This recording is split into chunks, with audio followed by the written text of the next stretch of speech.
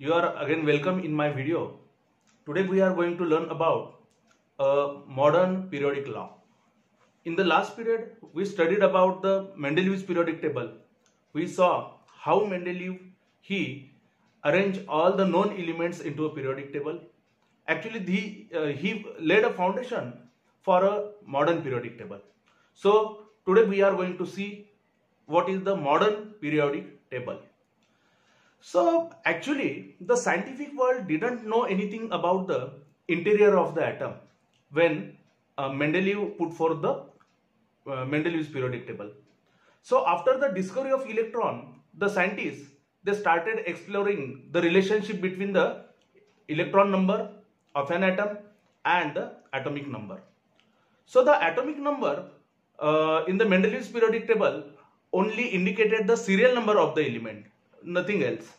But in the year 1913, Sir Henry Moseley, he demonstrated that with the help of experiments which he carried out with the help of X-ray tube, and he denoted that the atomic number of an element, it corresponds to the positive charge of the nucleus, which is present in the nucleus, which is nothing but the number of protons. That it means there was a resemblance between the number of protons in the nucleus and the electrons revolving around the nucleus. And remember, this revealed that the atomic number is more fundamental property of an element than its atomic mass.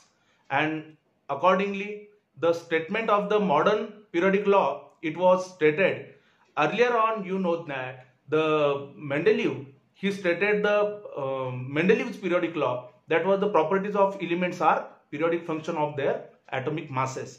But it was got revised by Sir Henry Moseley, and he told that the properties of elements are periodic functions of their atomic numbers. So this was the modern periodic law. So students, now we are going to see about the modern periodic table. It is nothing but the long form of the periodic table.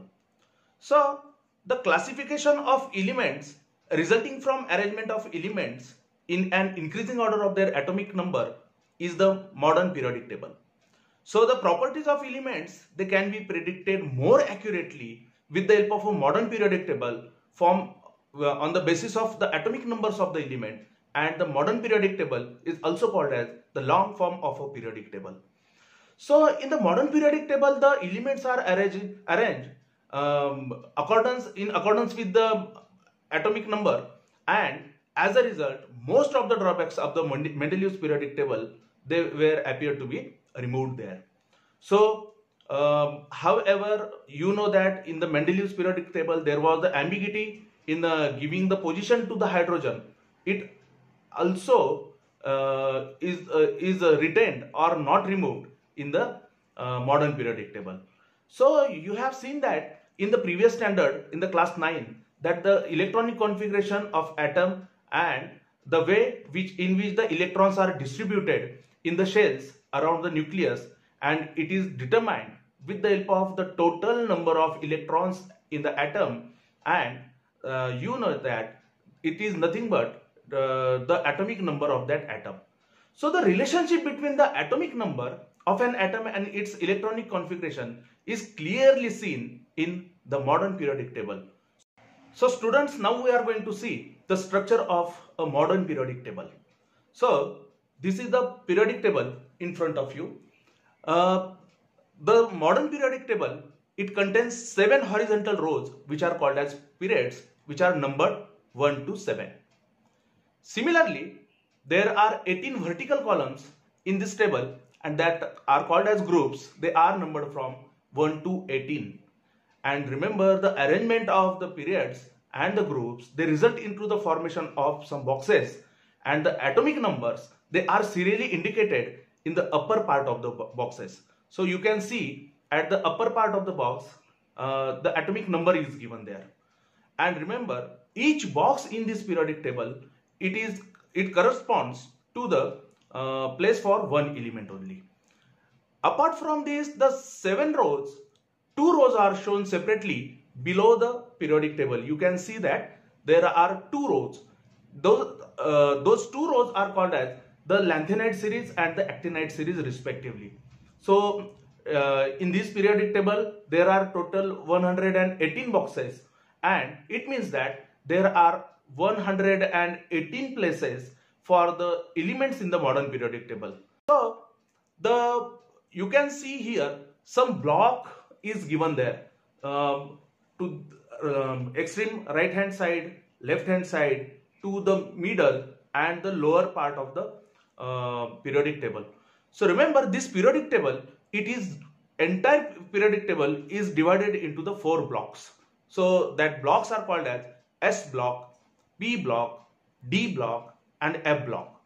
Now what are those S block, P block, D block and F block? Remember, according to the electronic configurations of the elements, they are categorized into the different blocks. So if you observe group number 1 and group number 2, they are the S block elements. Then group number 13 to 18, they constitute the P block. Group number 3 to 12, they form the D block. And the series which are placed below the modern periodic table, which are called as lanthanide series and actinide series, they are nothing but the F block. Remember, the D block elements, they are also called as the transition elements. You can see here a zigzag lining which divides the periodic table into the left and right part. Remember, that line is present in the P block of a periodic table. So the zigzag line, it separates the elements, metals and non-metals. And remember, the elements which show the properties of metals as well as non-metals, they are included in the third type of element, which is called as metalloids. The metalloids are near to the zigzag line, and to the extreme left hand side of a modern periodic table, the metals are there, and to the right side of a zigzag line, the non-metals are kept there. So all the metals, they are at the left side of a modern periodic table, and the non-metals are at the right side of a modern periodic table. So students, we are going to study now a modern periodic table and the electronic configuration of elements. Remember, within a period, the neighboring elements, they differ slightly in the properties, and the distant element, that it means the elements which are far away from that element, they will differ widely or differ most in the properties. So elements in the same group, they show the similarity and gradation in their properties. Those characteristics of groups and the periods in the modern periodic table, they are because of the electronic configuration of elements. So it is the electronic configuration of any element which decides the group and the period in which it is to be placed. That it means the characteristics of groups and periods in the modern periodic table, they are understood by the comparison of the properties of elements. So now we are going to study the groups and the electronic configuration. You will find that the number of valence electrons in all the elements from the group 1, that is the family of alkali metals, it is the same. Similarly, if you look at the elements from any other group, you will find that the number of their valence shell electrons to be the same. For example, the element, the beryllium and the magnesium and the calcium, they belongs to group number 2. You can see here in the group number 2, there are beryllium, then the magnesium and the calcium. So this is the family of alkaline earth metals, and there are 2 electrons in their outermost shell. That it means if we see the electronic configuration of beryllium, it contains the electronic configuration 2, that means 2 electrons in the outermost shell. In the case of magnesium, its atomic number is 12, that means electronic configuration is 2, 8, 2. Again 2 electrons in the outermost shell. And in the case of calcium, it possesses the atomic number is equal to 20. So the electronic configuration will be 2, 8, 8, 2. Again 2 electrons in the outermost shell. So there are 2 electrons in the outermost shells of those elements in the group number 2. Similarly, there are 7 electrons in the outermost shell of the elements such as the fluorine, chlorine from the group number 17. So, the family of halogens, they possesses the 7 electrons in their outermost shell.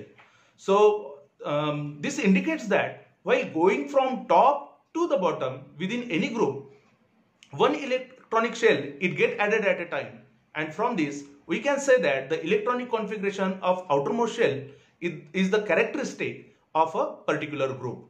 However, as we go down a group, the number of shells they goes on increasing.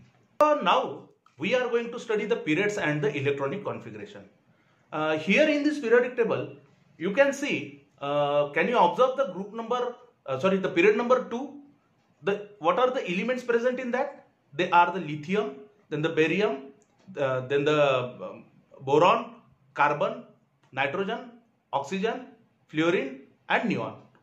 So if we see the electronic configuration of them, remember the electronic configuration of lithium is 2, 1, then that is of beryllium 2, 2, boron 2, 3, carbon 2, 4, nitrogen 2, 5, oxygen 2, 6, fluorine 2, 7 and neon 2, 8. So you will find that the number of valence electron is different in those elements. But remember, the number of shell is same. That means in this period, all the elements, they do possess only 2 shells in their electronic configuration, say the shell K and L only. But the number of valential electrons, they get differ. While we go from left to right in a period, each time 1 electron is added in the valence shell. So this is the periodic trend in the periodic table.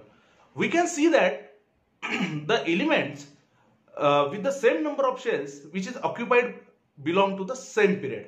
That it means in the period number 2, the elements namely lithium, beryllium, boron, carbon, nitrogen, oxygen, fluorine, neon, they have the electrons in that means distributed in 2 shells only, that is the K and L. And elements in the third period, which are namely sodium, magnesium, aluminium, silicon, phosphorus, sulfur, chlorine and argon, they are having the electronic configuration in which the electrons are distributed in the 3 shells, say the K, L and M shell. If we write down the electronic configuration, you will observe that while going from left to right again in the period, each time a new electron is added in the electronic configuration of a next element, and the valence shell shows addition of 1 electron in that. So the number of elements in the first period is determined by the electron capacity of the shell and the law of electron octet. So as per the electron holding capacity of the shell 2 elements are present in the first period and 8 elements in the second period. So the third period also contains only 8 elements due to the law of electronic octet, and there are few more factors which control the filling of electrons in the subsequent periods, which will be considered in the next standard, that means in the 11th and 12th. So the chemical reactivity of an element is determined by the number of valence electrons present in it and the shell number of the valence shell. So the information on this point is observed from the position of elements in the periodic table. So the modern periodic table has proved useful for the study of elements